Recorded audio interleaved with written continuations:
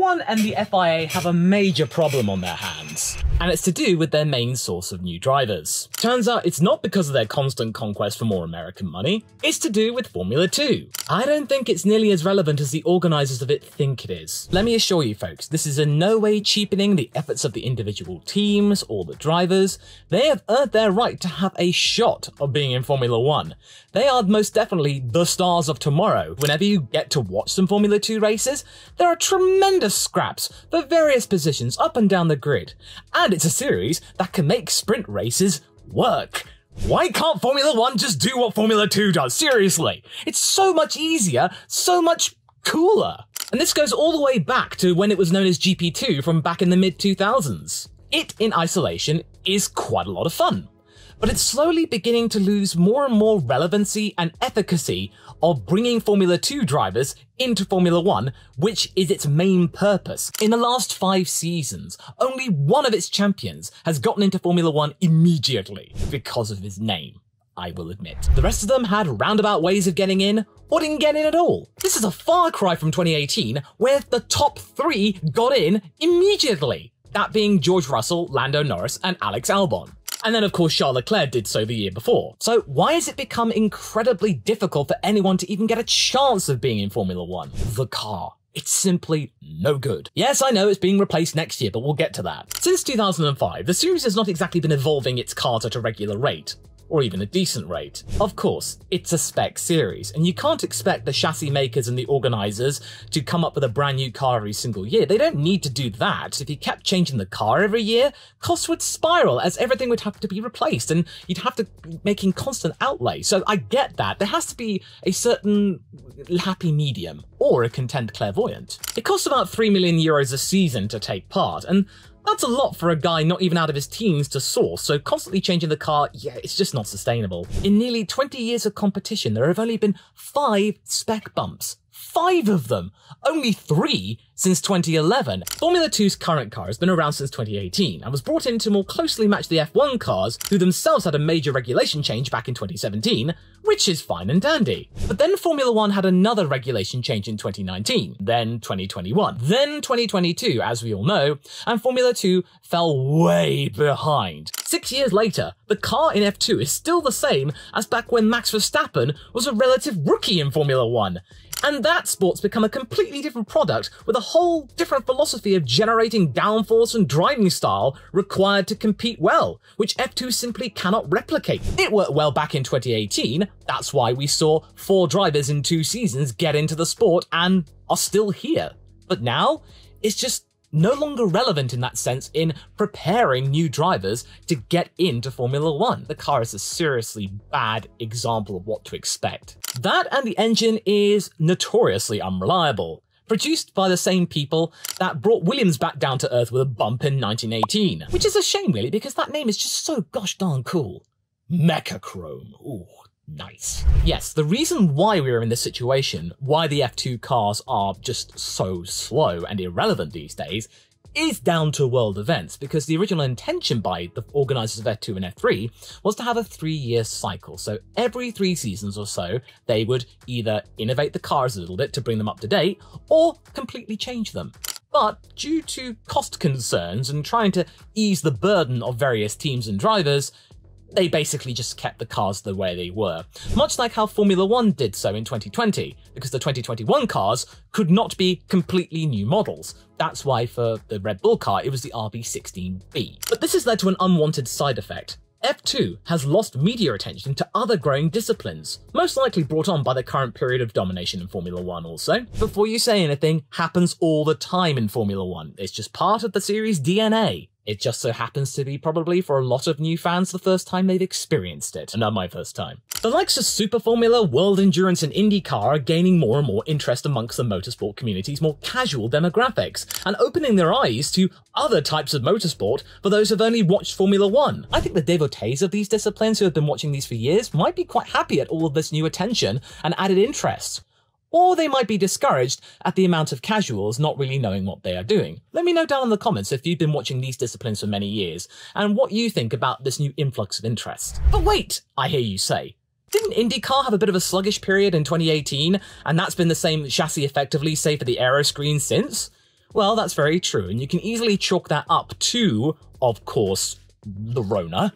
But there were little tweaks in 2020, and in 2023 they've had a big change, which includes, amongst other things, much better improvements when it comes to wet weather racing. Did I say racing? Just wet weather racing, sorry. Racing. But prior to 2018, since 2012, we got the ideal 3-year cycle happening. Also, IndyCar can kind of get away with it because it's also a spec series, and it's one of the premier motorsports in the US, certainly for single-seaters.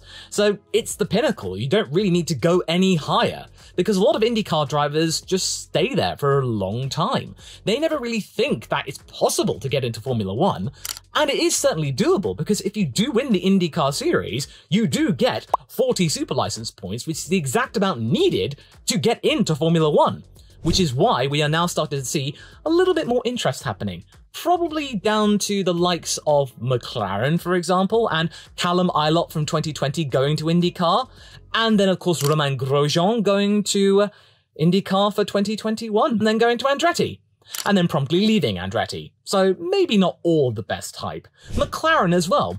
You can easily chalk up a lot of the casual interest in IndyCar down to what McLaren have been doing. Zach Brown's interest in that sport has been really fascinating, and McLaren's increasing involvement in that sport and connecting it with its Formula 1 operations, its Formula E operations now, and Extreme E. And now, because of WEC, we'll get to that in a moment, they're getting back into GT racing. So is there anything that McLaren isn't doing right now? Are they spreading themselves too thin? Well, Zach Brown's enthusiasm for IndyCar has certainly given it a shot in the arm now, because we've got Pato O'Ward being a viable reserve driver for McLaren in 2024 and doing some young driver tests and proving to be quite competent. And then, of course, there's the Alex Palou debacle, which has now given McLaren a 2 for 2 in terms of successful contract negotiations, because it looks like Alex Palou might have to pay 1.3 Daniel Ricciardos in compensation for a breach of contract, which he willingly accepted that, yeah, he did breach the contract because he wanted to stay in Indy. Which kind of makes Indy all the more interesting. You know, all publicity is good publicity. Then, of course, there's WEC and Super Formula. WEC had been relatively sedate in its media presence because not much was going on for a long time, being quite tricky to find also easy coverage for it. But that's been greatly improved over the last couple of years. Their social media has been increasing drastically. And then on top of that, they have had a major rejigging in terms of the specifications and the categories and the classes of racing, including the introduction of the hypercar. That has been a massive boost in interest because major manufacturers are now coming into the sport, with Ferrari being one of the biggest ones out there, returning after decades of just mainly doing GT stuff. With Antonio Giovinazzi's redemption arc last year at Le Mans, more people are looking at that sport and going, ooh, that's really nice. I mean, I quite like watching Le Mans every single year, but I'm seeing more and more eyes on it and more interest. And it's nice to see Antonio Giovinazzi do well after his mediocre time in Formula 1, and then his wet fart of an ending for Haas at Austin last year. And let's not forget that Indy had a redemption arc for Marcus Ericsson, him winning the Indy 500. So sometimes it goes to show that just because a driver bows out of Formula 1 in a not so gracious fashion, doesn't necessarily mean they're a bad driver. It's just they may be suited a different category. And one thing I think WEC's got over F1 is because they have the track safari. I love that idea, that an existing or former driver of the sport takes you around on a bus during a practice session and go, oh, if you look over there, that's that driver. They're doing that. That just looks so much fun. All of these other categories, they are also more accessible to fans. They are so much cheaper to get tickets for. There's a lot more interaction with the drivers. They don't seem really pushed away, but mind you, Formula 1 can't help that because these drivers are at the top and there's a lot of media publicity, so you can't really expect them to do everything. At least you're not paying up the wazoo just to even get in. And now I think Super Formula's had its time to shine as well. People were mildly aware of Super Formula, but for the longest time, it was seen as the place where motorsport careers went to die, unless you were Japanese, of course.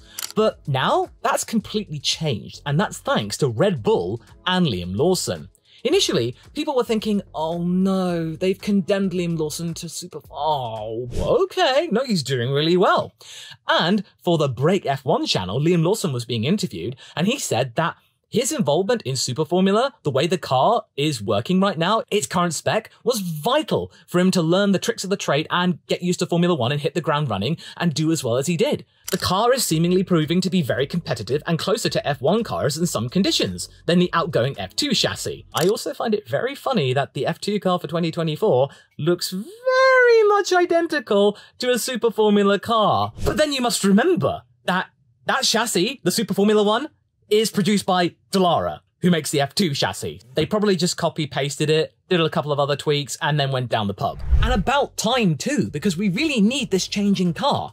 Because at the moment, we are seeing so many talented drivers not getting a chance in Formula 1 and having to look at different categories to try and get some more experience, some more super license points, or just not go stale just waiting on the sidelines being given a reserve driver role, which practically means nothing these days, other than just being wheeled out for publicity events when one of the main drivers can't be bothered to show up. De Vries took 4 years to get into a full-time seat to then be booted out. Oscar Piastri had a year out and only got into F1 at all because Alpine dropped the ball. And McLaren, seriously, these guys are just everywhere these days. We're hyping him up to no end, blowing smoke up his bottom. And Felipe Drugovich? Well, Aston Martin's called dibs on him. Given that Alonso is there for the foreseeable future, as is Lance Stroll, who has suddenly decided to be good again, I don't really see much hope in Drugovich getting in unless there's some kind of last-minute deal in giving him to Williams on loan or something. We need a Brazilian on the grid, we really do. Maybe Bortoleto, perhaps, the F3 champion. The thing that F2 has going for it is that it's so easy to get points because the FIA and Formula 1